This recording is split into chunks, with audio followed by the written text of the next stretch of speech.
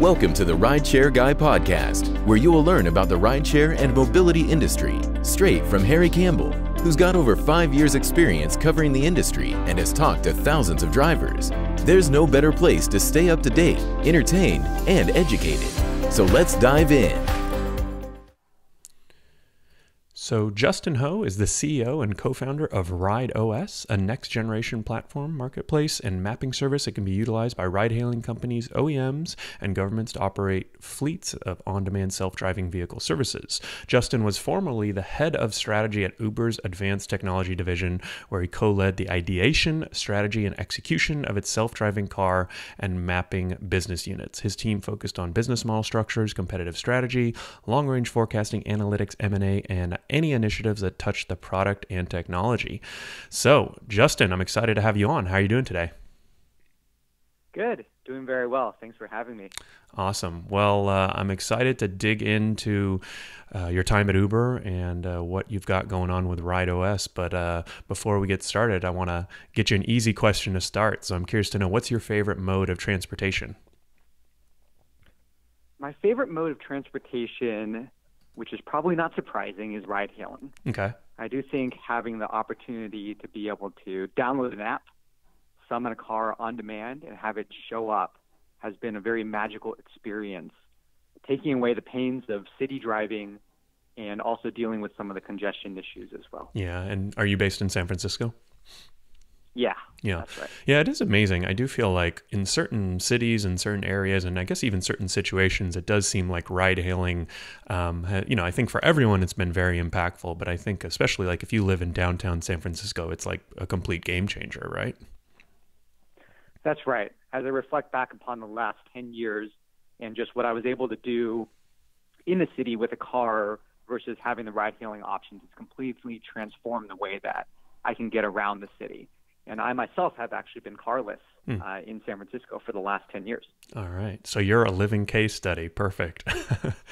And how long have you been involved in, before we get into your time at Uber, how long have you been involved, I guess, in mobility? Or was Uber your first job on the transportation mobility side of things?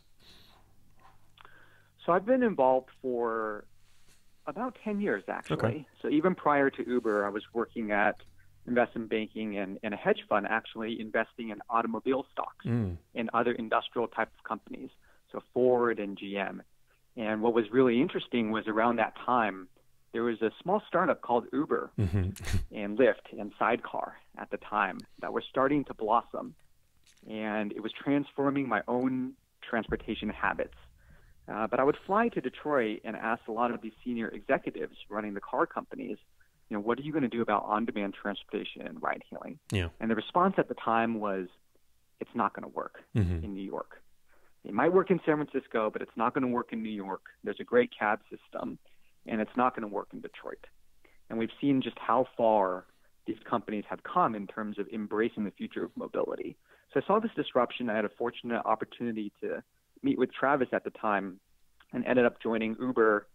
Spent about three years there and have been on track towards continuing a career in mobility ever since. Yeah, definitely. So what do you think kind of gave you that unique insight at the beginning to go and join Uber? Was it more the fact that you were studying it and, sort of coming across it in your day job as an investor, or were you actually using it? It sounds like you might have actually been using the product too as a consumer. Yeah, so I was definitely using the product, call it an early adopter as a consumer, and it was just magic. I remember those first experiences of being able to touch a button and see a car appear and not needing to, call a cab and wait and figure out whether or not it was going to arrive or not. Uber and Lyft at that time were going to be there, in 5 minutes. And that was really magical. Yeah. Interesting. So this sounds like this was around, I'm looking at your LinkedIn right now, so I'm sort of cheating, but it sounds like you started at Uber in May of 2014. That's right. That's okay. right. So these were sort of early days. Evolve. That's right. Yeah. And there was a second trend that I was following as an investor, which was pretty interesting as well too. Just the combination of on-demand electrification and autonomous vehicles.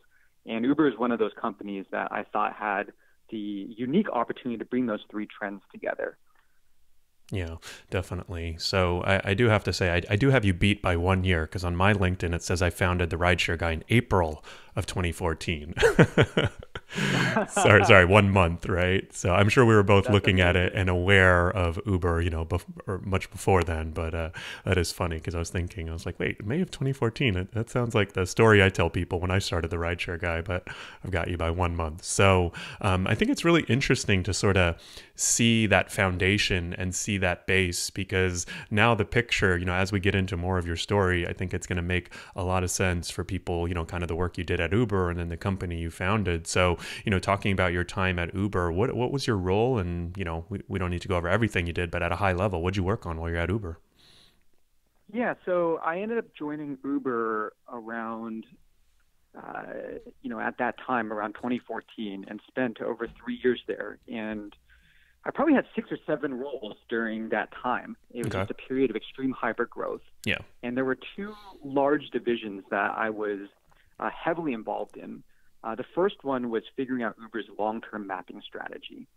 So one of the things that people often underappreciate about ride hailing is some of the foundational mapping technologies, mapping services like routing, ETAs, pooling algorithms, how the map looks on the display, search, geocoding, some of these terms. And one of my first initiatives was to partner, with Chris Bloomberg, who's now my co-founder.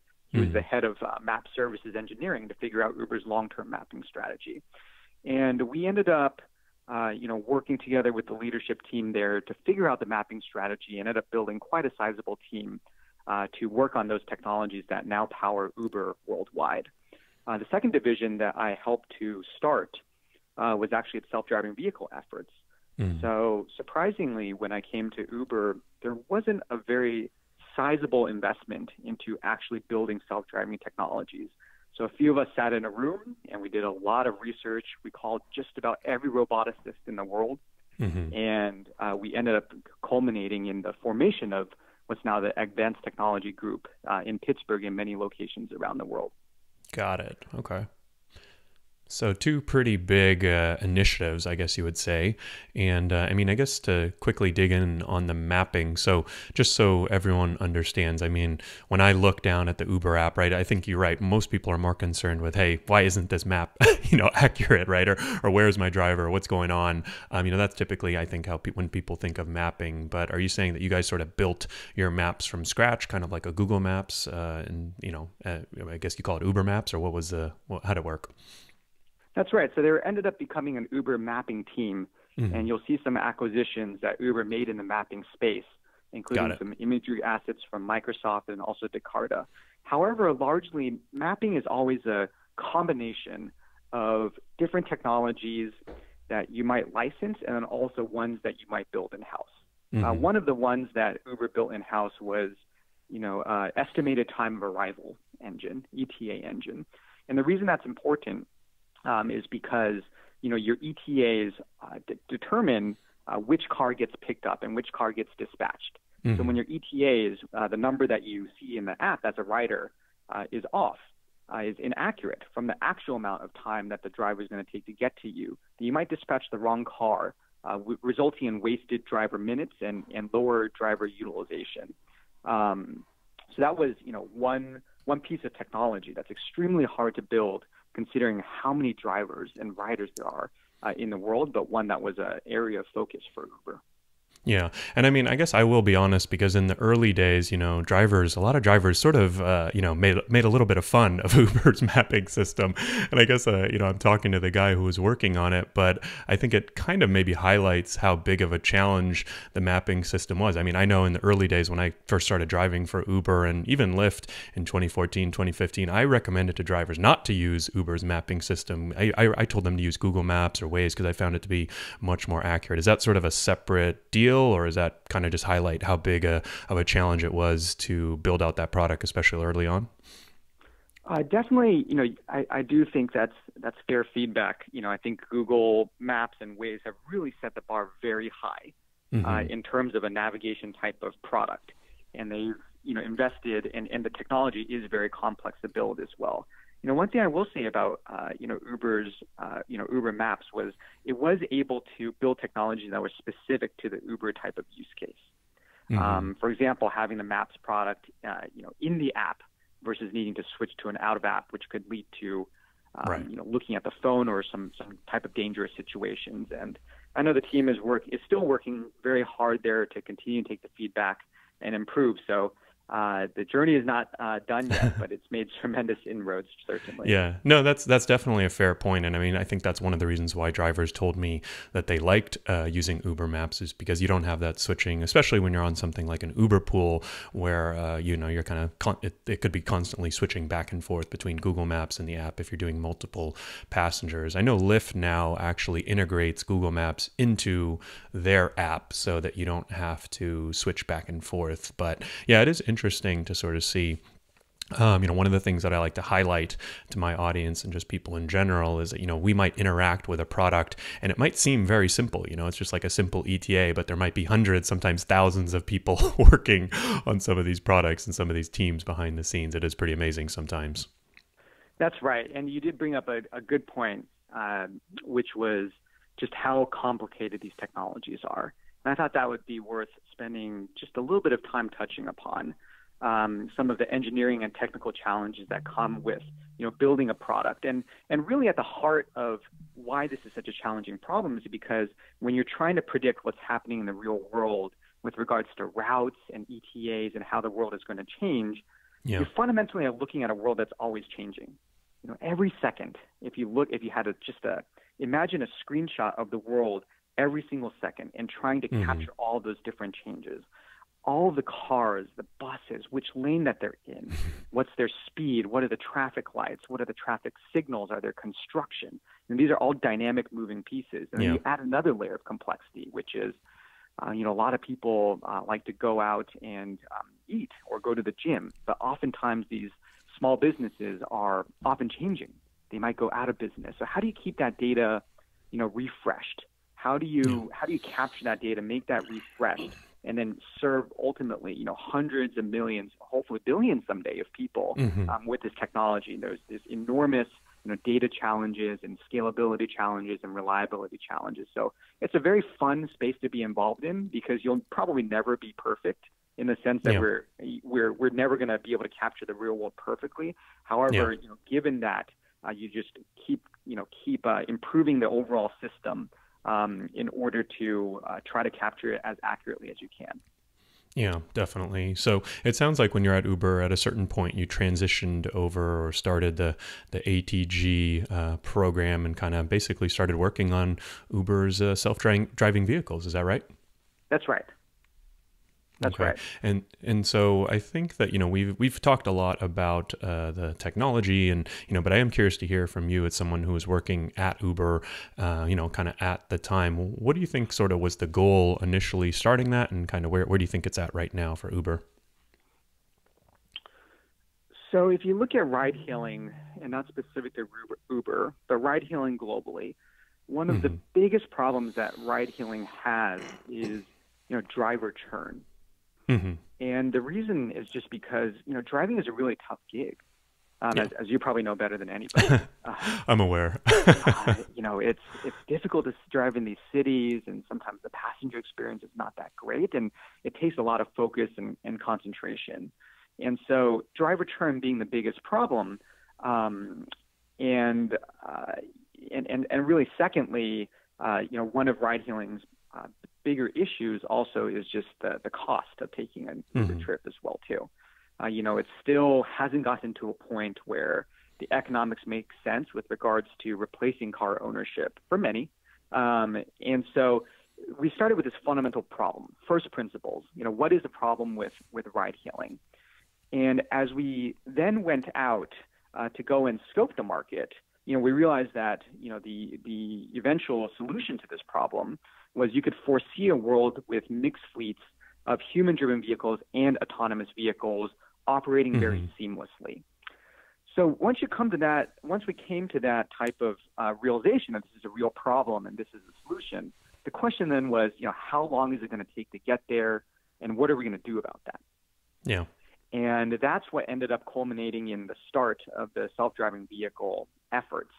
And we ended up selecting Pittsburgh. And the reason we selected that was just because there was such deep roots to CMU. And CMU had historically been such a world leader in terms of robotics type of technologies. So that's Carnegie Mellon, or Carnegie Mellon? That's right, Okay. Carnegie Mellon. And they also had a National Robotics Engineering Center, which was their commercialization hub, mostly building robotics technologies for defense and industrial type of applications, for example, for Caterpillar. And so we were able to assemble a team pretty quickly, and they understood this vision of self-driving vehicles rolling off of the manufacturing lines straight into this idea of a shared transport type of system that consumers could use at a very, very low price point. And we ended up, starting the vision and making the investment and, building the team up from there. Yeah. Yeah, no, it's really interesting to sort of hear from your perspective kind of why, this initiative, I guess, was needed at Uber, and sort of, I think from there, as the people on the outside or the public watching, we can kind of guess, but nobody knows for sure, right? And, I guess was there anything, sort of at your time leading that group, or sort of that you learned? I mean, I guess, what is the status of it today? I know you left, but I guess maybe we can kind of end your time at Uber there. But I guess why'd you leave Uber, and what was the status of the program when you left? Yeah, definitely. So after we made the investment in the self-driving vehicle group, I ended up taking a post there as head of strategy. And really that was, involved in everything from, the financials to the product planning to the regulatory to just, competitive strategy for what that group could become. And I think the way to think about that group was, they had a singular mission. And that mission was to build, the world's safest driver. And to my knowledge today, it is still a very credible team. It's been through some ups and downs. However, overall, it's still one of the leading teams and has so many talented people that are working to make this mission a reality. I think one of the interesting observations, though, which came shortly after starting the self-driving vehicle divisions, was there was this period of about 1 to 2 years where it's like the rest of the industry just woke up all of a sudden. Yeah. And you saw, and perhaps they've been planning this for a long time. Yeah. But you saw these companies, OEMs, new transportation network companies, cities, all start to embrace this idea of on-demand transport, autonomous vehicles, and just start pouring in capital. And that ended up in the culmination of many other self-driving vehicle groups that have been started today. Cruise, Aurora, Argo, and that's been one of the most fascinating trends to observe. And so as we look out, sort of 3, 5, 10 years, we really, we here at RideOS, we really see two broader trends. The first one is new entrants to the market. So a lot of the OEMs, original equipment manufacturers like Ford and GM, Volkswagen, Toyota, they quite frankly missed the boat a little bit in terms of human-based ride-hailing. However, you'll note that many of these companies have invested very heavily into autonomous vehicles. And so we'll see what happens into the future, but we do see an industry structure where two things may happen.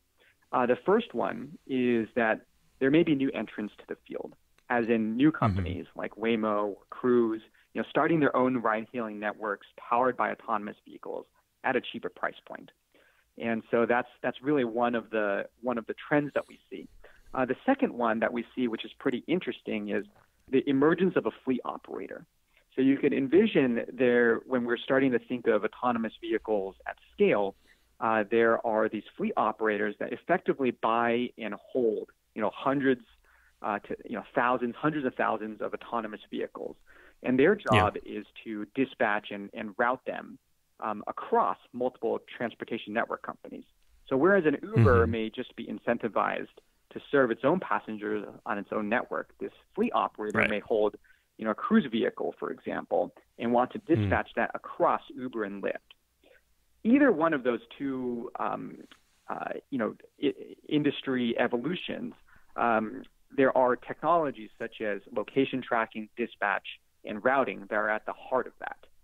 In order for companies to start on-demand networks, or in order to put autonomous vehicles onto existing transportation networks, you're going to need really, really, really good cloud software that can help them orchestrate those fleets. And that's what we're building here at RideOS. Got it. I mean, it sort of sounds like a lot of what Uber is doing now with their ride-hail fleet, but in the future, you could potentially have certain OEMs that are just, coming in with the cars. You could have others that kind of want to operate it on their own network or across networks. And it sounds like you guys kind of want to be that layer in between that can basically serve everyone's different needs.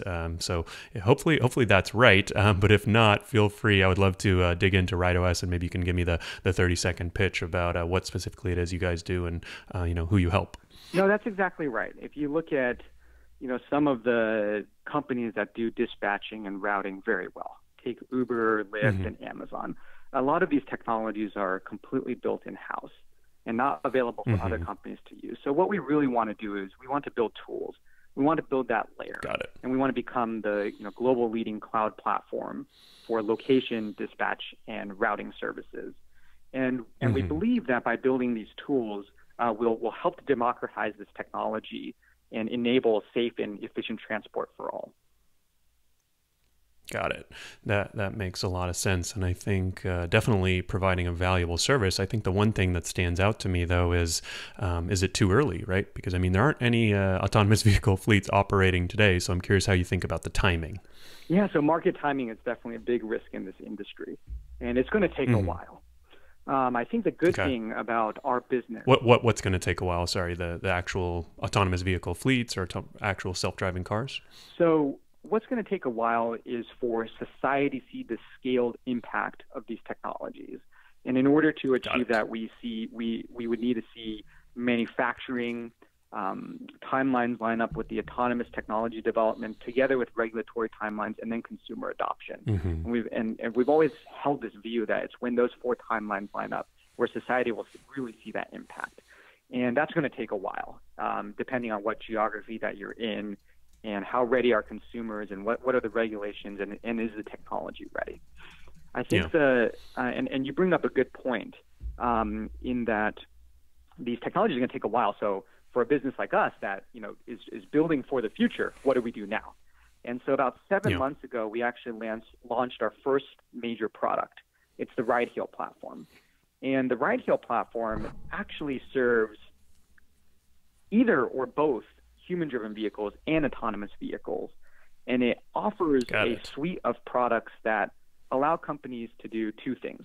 The first one is very quickly start their own on-demand network, either human or autonomous, or they can leverage our back-end APIs, some of the complex algorithms, to further optimize their existing ride-hailing networks. And so what we've done is we've built this platform. It is differentiated in the sense that it can support the needs of both human-driven vehicles and autonomous vehicles. However, we can still build a business in the interim, given it's going to take a while. Okay. There are competitors in this space, I guess, building ride-hail platforms today. I know there's RideSell, which does similar stuff, and there's a lot of smaller players too. We've interviewed a guy named George Grama on the podcast before who, basically white labels ride-hail software. Is your product any different than some of those, or are you guys kind of all competing in the same space, I guess, today with, obviously, I think you guys are unique, and then I think you're one of the only companies that maybe, kind of planning for that AV future in the future too. That's right. So there's really two ways in which our products are different versus some of the companies that you might find out there, like you mentioned. I think the first one is we have built this with flexibility in mind. And so one of the core pieces of technologies that we've built is what we call a constraint-based routing engine. And this is interesting because both humans and autonomous vehicles can use this. But in the autonomous vehicle type of use case, we believe one of the ways autonomous vehicles will come to the world is initially in geofences, small areas having a certain set of capabilities. And so let's say an autonomous vehicle can't do unprotected turns and also can't handle construction zones on a lane level basis. Well, we would be able to give this autonomous vehicle a different route than we give a human. And so we've built in with that flexibility in mind. The second area where we've really excelled is in efficiency. And the reason why efficiency for transportation network operators and companies is important is because ultimately transportation is a game that's going to be won by, a matter of cents. And every penny matters, every minute of utilization matters. And so we've spent a lot of work developing proprietary technologies utilizing state-of-the-art algorithms in order to help our customers improve their network efficiencies. In one of the simulations that we ran, we had a customer that was operating a shuttle service on fixed routes, and we showed through simulation that going from fixed to dynamic routes, they could actually operate a similar level of service for consumers with 40% less vehicles. And that's seeing data like that is one of the things that really drives us, because we do live in a day and age where software is very powerful, and it can lead to further efficiency and optimizations, helping to return time to people and reduce congestion. And those are some of the things that really motivate us and the team here. Yeah, no, those are two good points. And I think the thing that stands out to me with efficiency is that, the big difference in the future is that, these folks are going to actually own the fleets, right? And care, frankly, care a lot more about their expenses, about their utilization, about every second versus today, with 2 to 3 million Uber drivers. And I think that I'm probably qualified to talk about, how little a lot of drivers, care about some of the things like utilization. I think a good example is when your Uber driver drops you off. A lot of times, what we almost always recommend to drivers is to sit there and not drive down the block or, not wander around aimlessly. You should really only reposition yourself if you're giving yourself a better chance to get the next ride. And most drivers don't think about that. But I think there are a lot of these, opportunities to improve the efficiency in the future for sure. And I mean, I guess it just really matters a lot more too, like you said, right? If you have 100,000 autonomous vehicles, if you could increase the efficiency by 1%, that's probably going to be millions, if not tens of millions of dollars. That's right. And that's actually really great feedback, because one of the current features that we're developing as part of this ride-hail platform is fleet rebalancing. And it's this idea, regardless of whether or not it's a human or a self-driving vehicle, that we can help to, direct and give guidance towards, humans even that are, and drivers that would be looking to, make more money, for example, on a trip, and guide them towards what's the highest probability place where they might receive a next pickup. And that's one of the things. And I think.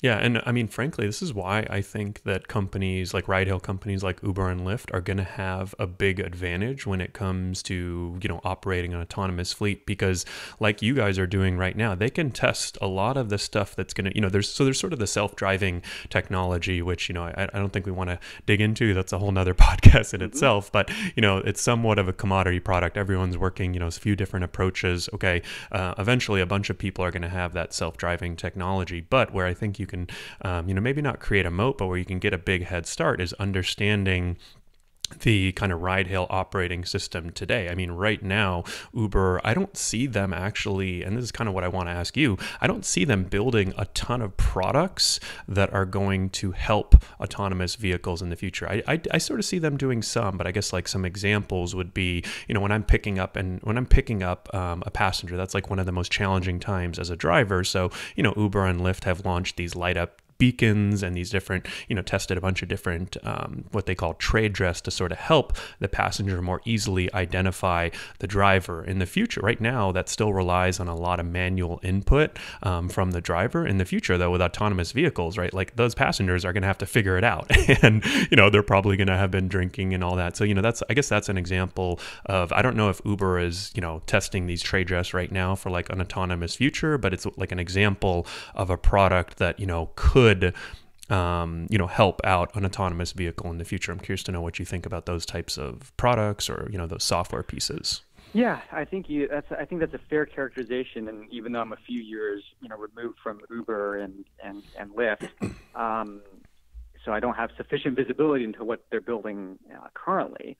I will. Yeah. Well, I guess even how you guys think about, it doesn't necessarily need to be the specific products that Uber and Lyft are building, but I guess, that intermediary technology, right, that sort of like can now benefit ride-hail fleets today, but also, sort of build the base for an autonomous vehicle, autonomous driver in the future. Yeah, definitely. So even though I don't have visibility, one thing I will say is that oftentimes when companies are going through these hyper growth stages, they need to build products for now.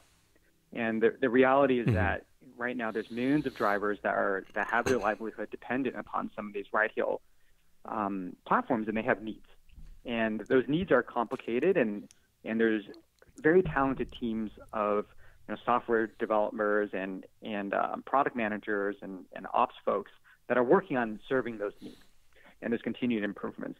However, you're absolutely right to identify that there are a set of technologies that are going to be needed, especially if you believe in this idea of a mixed fleet with a portion autonomous and human drivers that need to be re-architected from a first principle basis with a different set of designs and parameters. Routing was an example that we came to earlier. The pickup and drop-off problem is another prime example.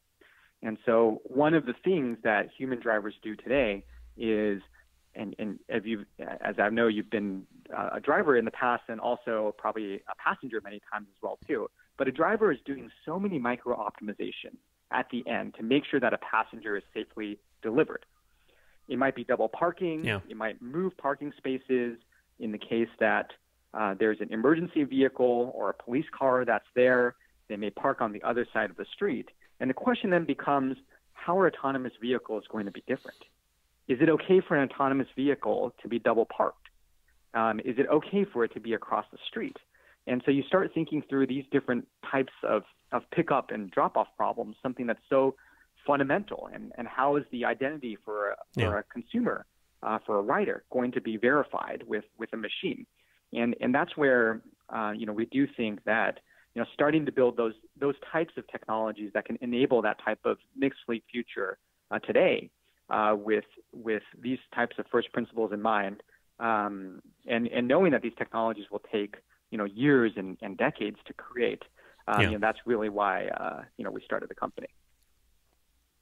Yeah. So are those types of, I guess, issues or challenges things you're working on right now at RideOS, or is there more pressing problems to work on? It's a mix. So we do have, several customers which are working on autonomous vehicle type of ride-hailing pilots. And then we also have human-driven ride-hailing services as well, too. So one of the challenges we have is balancing, feature development. Which features do we build that we know are valuable for today, but will also be valuable for the future? Yeah. Yeah, no, I think that's a good way to look at it. Are there any examples you can share of features that you guys are building today that might be valuable in the future, since you sort of have that? It sounds like you have a mix of ride-hail customers today and, other companies are doing small AV pilots too. Yeah, so I would say that side of street, constraint-based routing would be an example. And so, we have a web tool. It's pretty neat because it allows operators to be able to go into a city from a bird's eye view and draw zones and operational domains where an autonomous vehicle can operate or can't operate. And then we also have tools that allow operators to be able to specify, hey, perhaps this autonomous vehicle can't drive on Market Street, or it can't handle this type of turn restriction. And that ends up being fed as a constraint to give autonomous vehicles different routes. But I think one of the broader reflections also is there's not that many autonomous vehicle consumer-facing pilots right now. And so, we continue to invest in this product because we know it's going to be important, but we also realize that it'll take some time for the market and customers to adopt it fully. Yeah. Are the companies that you guys are working with, is it public information? We've announced a few partnerships. One was with Ford, and so we're working with them on a variety of mobility-related efforts. ST Engineering is an interesting partner based out of Singapore. What's interesting about them is they're both operating an autonomous vehicle bus, but they're also working with the government and the government of Singapore is effectively building a 8 to 10 year plan to reconstruct 3 new towns that are going to be completely powered by self-driving vehicles with the latest infrastructure to help with these types of coordination issues. So we're working with them on this very long-term vision. And Voyage is also another self-driving vehicle startup that we've announced partnerships with that's operating out of San Jose and the villages in Florida. Yeah. Okay. And I know they're one of the companies that sort of use that, I guess, constraint-based, right? If they're operating in the villages, they have sort of very, very, kind of not relaxed, but what's the right word? Minimal, kind of constraints, I guess you would say, versus, like an open road or an open city, right? Since it's a closed-off area, and, I think there's only golf carts driving around, right? That's right. We're very excited for that customer to continue to leverage our technology. Yeah. Yeah, it does seem like sort of your sweet spot right now in the kind of AV space is these pilots, these cities or governments that are working on the smart cities or, kind of building things from the ground up. What do you see as your kind of ideal customer right now and kind of going forward into the future? So the ideal customer right now would be, first, let's divide this into the human-driven side and the autonomous vehicle side. So I think on the human-driven side, our ideal customer is one that has problems today, as in they have problems with the overall experience, they have problems with efficiency, or they have problems with scalability or reliability, and they really need some help, especially on the back end with regards to state management. Where are the vehicles? Where are the drivers? How do we optimize? How do we match these efficiently? And they can give us very quick feedback.